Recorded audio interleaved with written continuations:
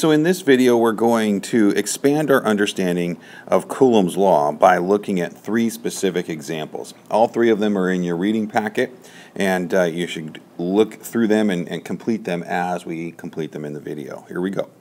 So we talked really briefly at the end of the last video about this superposition principle, which really is that the resultant force on a charge is the vector sum of the forces exerted on it by other charges. So in this first example here, we have three charged particles that are arranged in a line, a one-dimensional line. And we want to calculate the net electrostatic force on particle 3 due to the other two charges. So we've got a negative charge here, we've got a positive charge here, and a negative charge here, and we want to figure out the net force on that third negative charge. So because these are forces, we can draw pretty much a free body diagram for them. Okay, so if we look at that third charge, we know that the force from this charge on this charge will be an attractive force. So we're gonna draw our vector arrow toward it, showing that we've got force of 2 on 3 is an attractive force. Then there's force from charge 1 on charge 3, that they're like charges, so it will be a repelling force. And it's further away, so it should be a little less in magnitude for force 1 on 3. Okay, so all we need to do with this is use Coulomb's law to figure out force 2 on 3 and force 1 on 3, and then add them using vector addition. Okay, so let's see what this looks like first with force 1 on 3. Okay, so using Coulomb's law, we see that we've got charge 1 and charge 3. So we've got Q1 and Q3 here, and they're a distance of 0.5 meters apart. Okay, and the magnitude of charge 1 is this 8 microcoulombs. This mu right there is micro, so it's times 10 to the negative 6. And Q3 is 4 microcoulombs, so it's times 10 to the negative 6. And both of these are negative charges. We work this out, and this ends up being 1.15 newtons to the right. Okay, so let's go ahead then and take a look at force of 2 on 3. Okay, so force 2 on 3 ends up being this negative 2.7 newtons. Now, all that negative means is that it is an attractive force between the charges of Q2 and Q3, so that points to the left. So then all we have to do to find our net force is to add these as vectors, and we get a net force of negative 1.60 newtons, so that is to the left, which is just what we predicted in our free body diagram. Okay, so let's go ahead and take a look at the next example. Okay, so in this example, we want to calculate the net charge on Q3 due to charges Q1 and Q2. The difference in this one is now we are looking at 2 dimensions. So that's going to change our free body diagram just a little bit. When we look at Q3, that we're looking at the forces on Q3, we see that Q2 is a positive charge, Q3 is also a positive charge.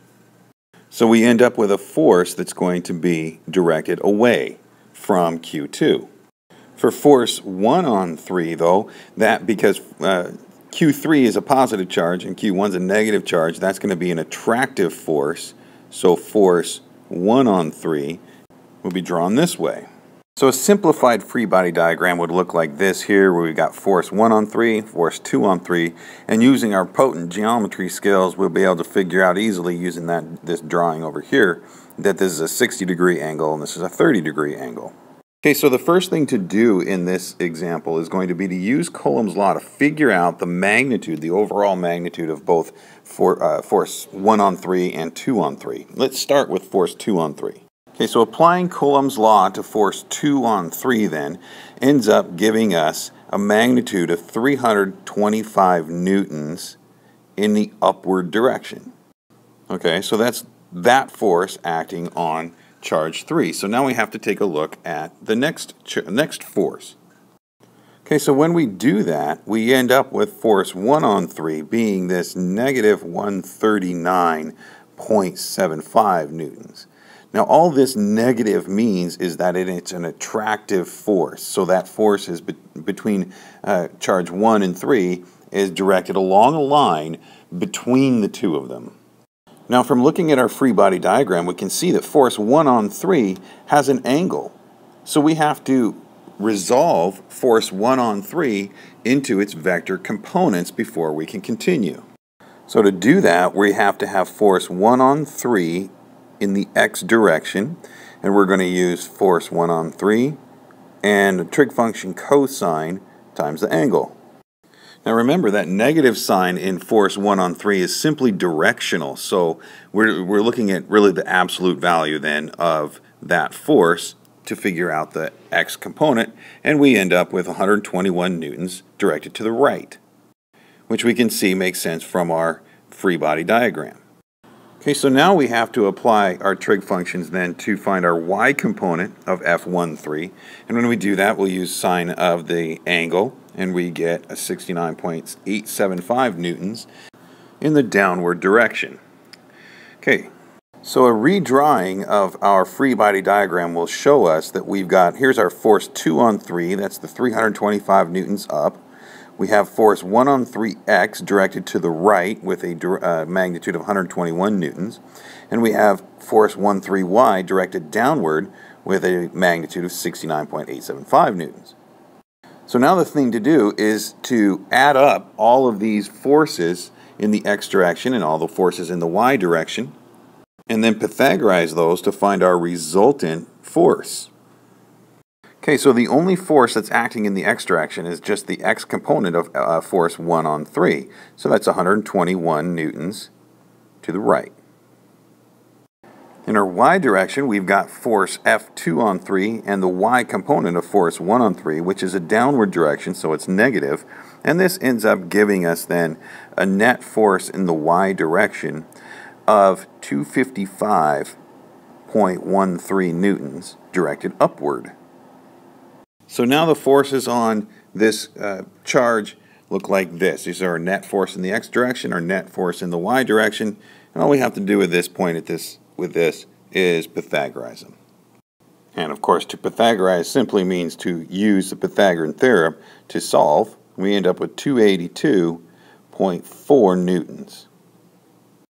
And using the inverse tangent function was going to show us then that this would be at an angle of 65 degrees above that x-axis. Okay, so we've got one final example to look at then. So in this example we have two 25-gram metal spheres that have identical positive charges. They hang down from a light string that's 32 centimeters long and attached to the ceiling. If the angle the strings form with the vertical is 7 degrees, then what is the magnitude of the charges? Okay, so the first thing to do in this example is to take a look at the geometry of the thing, okay? So if we look at just one of those spheres, hangs along this string here, and here's the sphere down here, we have a 7-degree angle up here. Using trig, we can figure out that the distance from the center line between the two spheres to a sphere is 3.9 centimeters. The distance between the spheres then is double this, so it's 7.8 centimeters.